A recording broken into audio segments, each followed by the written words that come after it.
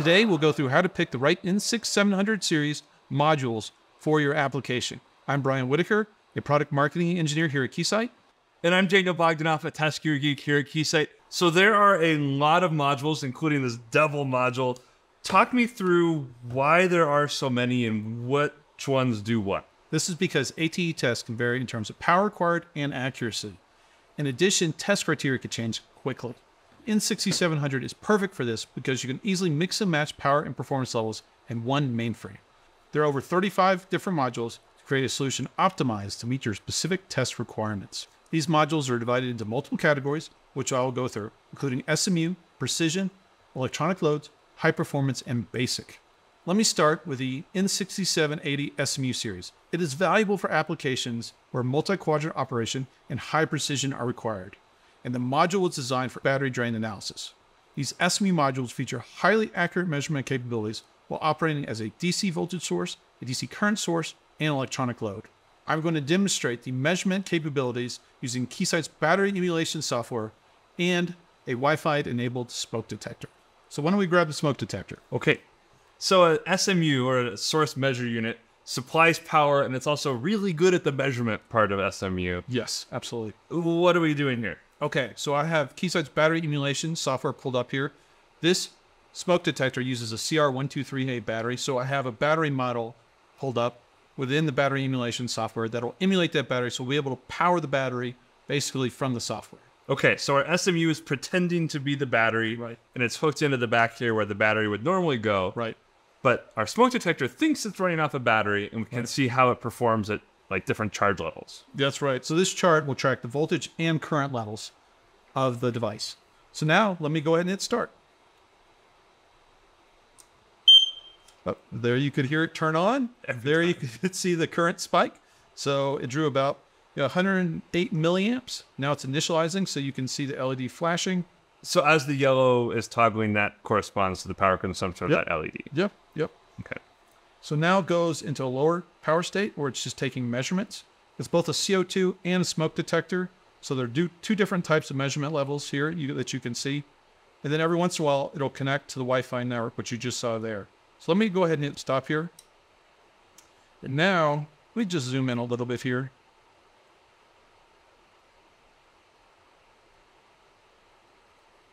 So here you can see, when it connects to the Wi-Fi network, it's almost 2 milliamps. But when it's just taking measurements, it's down in the microamp range and the nanoamp range. So it's in a sleep state, nanoamp consumption, and then we go up to milliamp consumption when it's pinging Wi-Fi or checking carbon dioxide or whatever it does. That's right. So the SMU module can measure from nanoamps to amps. And also it can do that in one measurement suite with Keysight's seamless measurement ranging capability, so there are no gaps in the measurement. No dead time when it switches relays or something like that, like the old school power supplies would do. Yeah. One additional thing to note is the software does offer an API to facilitate integration into your programming environment. So we looked at the IoT device with an SMU.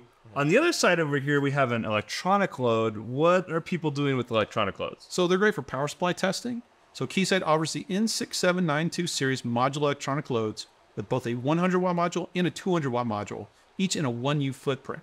The 200 watt module does take up a 2U slot in the mainframe, similar to this one. 4 different user operation modes are available: constant voltage, constant current, constant resistance, and constant power, which allows you to adapt to various load conditions needed for power supply testing.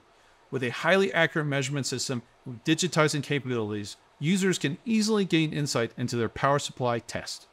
In addition to power supply testing, electronic loads modules can be used in combination with a power supply module to streamline the testing of DC to DC converters, which takes us to the N760 series of precision DC power modules. So we have a precision module next to our electronic load. What makes it a precision DC module? These modules provide precise control and measurements in the milliampere and microampere region, with the ability to simultaneously digitize voltage and current and capture those measurements in an oscilloscope-like data buffer. With both the N6760A and N6700A modules sold, you're able to easily run tests of a DC to DC converter. We have both of those installed, and we have a DC to DC converter. We can run a test? I think so. Let's do it. So our DC to DC converter is hooked up to our electronic load and our power supply. And you have Excel open. I do.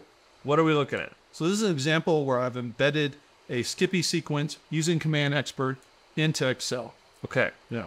Can you just hit run in Excel? I see a run button. Yeah, if I hit run, it'll actually run the full sequence. So hit run and then talk me through what it's doing. Okay, absolutely. One thing to note is I do have an input voltage setting, so 8 volts. So I could change it to 22 volts, 14 volts, etc. And it would run the test at those voltage inputs. Okay. But let's see what the efficiency curve is here, for example, for 8 volts. So what you see here is at first I have it set at an 8 volt input. So I'm going to generate an efficiency curve at 8 volts. Then it'll sweep the current draw from 1 amp to 3 amps and generate an efficiency curve. Automatically. So here you'll see the efficiency versus the current draw. Okay, and that's why we need the supply and the load. That's right. Because the load can increment the current. Right. And the supply provides the power, and we have measurement through this whole system. Right. We automatically get a graph. Yep. So this data is from the test at an 8 input voltage. So let's see what it's at 10. So the 10 volt input, current sweep. Yep, current sweep. We'll see what the efficiency curve looks like. Still blows my mind you can just do that right in Excel. Like, yeah, pretty cool. We have other ecosystems in which that works and it's automatic, but to do it in a program like that feels very useful. Pretty cool. So here you can see the sequence was completed, and then boom, here you can see an updated efficiency curve. So pretty cool, huh? Yeah, even better efficiency at 10 volts than at 8 volts. Yep. So when else would you want to use a precision DC power supply module? So the N6700 series is also ideally suited for semiconductor and passive device testing, or where a precisely controlled output and highly accurate, precise measurements are needed during the test. So that's the precision modules. I see an N6750A series high performance module. What would you go high performance? What are those for? You know, when your throughput is your key concern, these modules provide low noise, high accuracy, and programming speeds that are 10 to 50 times faster than other programmable power supplies. For this supply, Keysight offers high-speed test extensions, which offers an oscilloscope-like digitizer that simplifies system configuration and increases measurement accuracy when viewing high-speed transient or pulse events within the DUT. So now, why don't we check out that transient speed?